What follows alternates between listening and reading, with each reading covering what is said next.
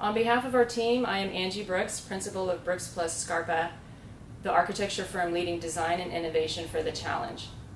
We are very excited for this opportunity because we believe that access to housing and design is a basic right and not a privilege. And our group partners share this. We're working with Community Corporation, a nonprofit in Santa Monica, and Plant, a prefab manufacturer.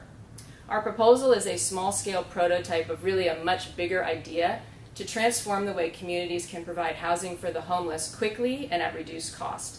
And it's an idea my partner and I have been working on for a long time because we've realized that the elements that we always design in these types of projects are repetitive and could be adapted to the prefab modular unit. So we created a kit of parts that is scalable and adaptable within different housing types and communities based on the 50 by 150 foot lot that is ubiquitous throughout LA County. Our prototype is 5 units with shared spaces and no utility hookups are required.